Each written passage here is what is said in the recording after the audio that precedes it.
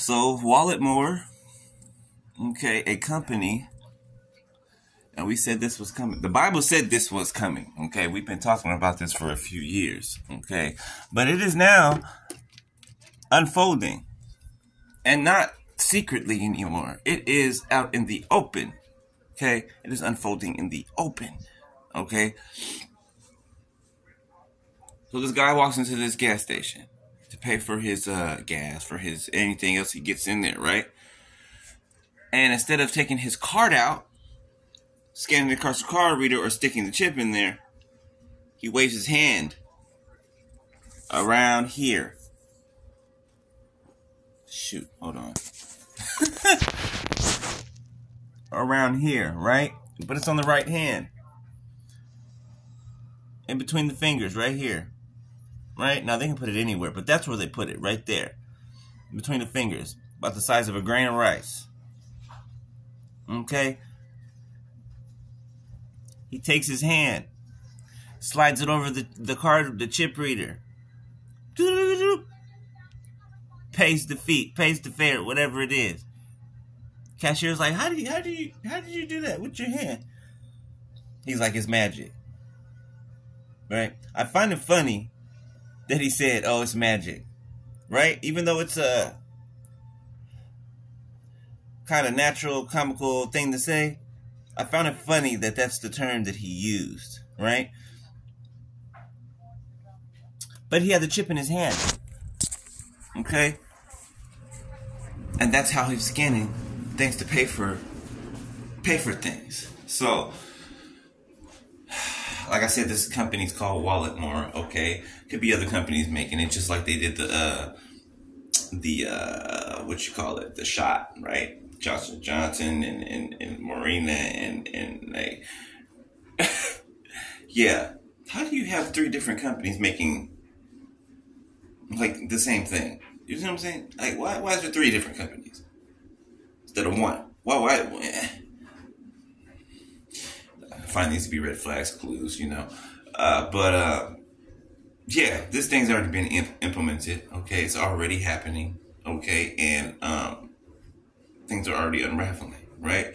So there are some events that are coming, that are unfolding as we speak. Okay, as we speak.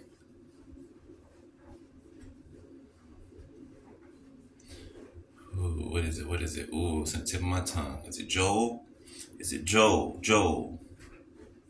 I don't know. I'm going to look for it. Okay, I'm going to hop back on here, but it's somewhere in there. I'm about to find it. Okay. All right. Look it up. Get on the internet. Look it up. Y'all already know the test of spirit. Check what I'm saying. All right. It's here.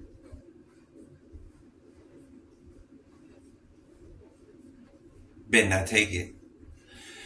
Better not take it. Yes, you will not be able to buy, sell, or trade, or do any of that, right? If you do not have the mark. But if you have the mark, then you are condemned already. And there is no turning back from that. So be with God. Be under the protection of God. Walk in the power of the Holy Spirit. Or it's to let the enemy subdue you by offering you all. Remember what we learned up until now, right? The grass is never greener on the other side, right? All these people who have this shiny object syndrome, right? They think something is better because they think something's better, it's new, and it's improved. Haven't we been showing you that that's a trick of the enemy? To make everything look all grand, to make everything look all, yeah, if you do this, everything will be fine, it'll be all right, it'll be peace, and you don't have to worry about nothing. That's not life. That's not life. Okay? Don't nobody sell you a dream. A false dream. At that. Okay? The reason they have to sell it to you. 444 my timer, yeah. Nothing wrong with that. Why would they have to sell it to you? Sell you on it. Convince you. 456 is my timer.